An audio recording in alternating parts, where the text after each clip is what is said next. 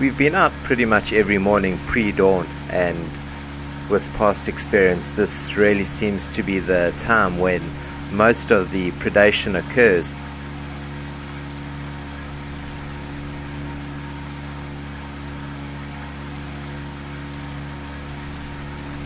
This time of year for us, it's still very early in the sardine season, so it's very much a hurry up and wait situation. The seas are nice and calm normally, barring the odd big cold front that pushes through, but generally the sea conditions have been really good to us.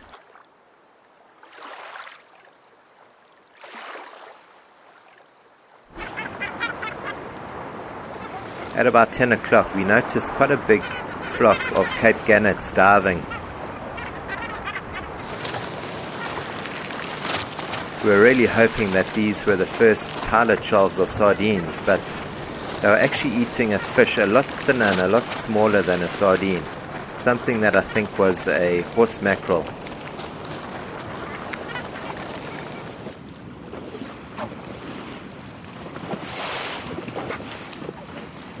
We came back into the East London Bay and we found a nice big group of the common inshore bottlenose dolphins.